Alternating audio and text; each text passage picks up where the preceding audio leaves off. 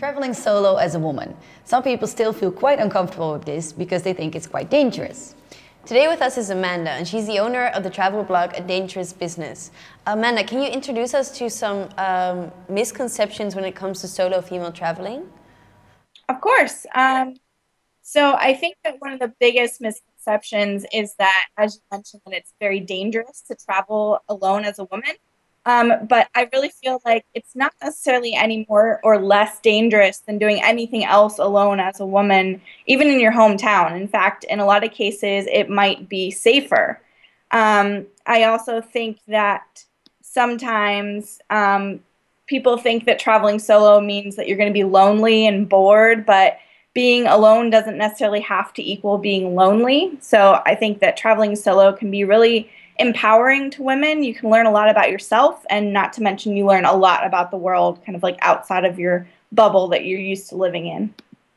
And you are very experienced when it comes to traveling alone. Do you have any tips for women who are planning a trip alone?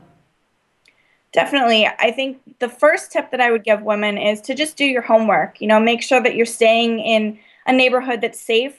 Read up on what the cultural norms are, especially as far as how you dress, because if you're in a more conservative culture, you want to make sure that you're being respectful and covering up, and that obviously will lead to less kind of harassment or negative attention on your part. And also just reading up on some common tourist scams can just help you be a bit smarter about, you know, where you're visiting and kind of not getting caught up in any of that. And I also just tell women to be smart. You know, don't do anything when you're traveling alone that you wouldn't do at home. Like, don't take rides from strangers. Don't go wandering alone at night in a neighborhood that you don't know. Just kind of common sense stuff. And lastly, just trust your gut. You know, if you find yourself in a situation that is making you uncomfortable, just remove yourself from it, because that's just really the smartest thing to do. And if you're still kind of unsure about things, you know, signing up for a small group tour with maybe a company like Intrepid Travel or G Adventures or something like that can, I think, kind of alleviate a lot of those tensions or nervousness about traveling solo. Yeah. So if I want to travel alone, are there any certain cities or places or countries you would recommend? Yeah. So some of my favorite places for solo travel include places like New Zealand, Scotland, Iceland, even like Ireland.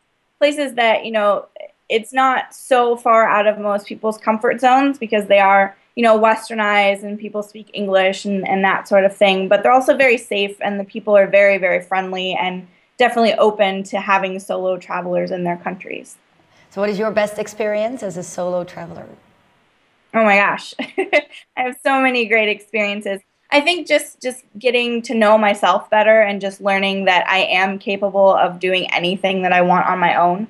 So that's probably the best thing I've gotten from it. Thank you for being with us today, Amanda. And for you women at home, are you planning a solo trip? Make sure to read the article below and check out Amanda's blog.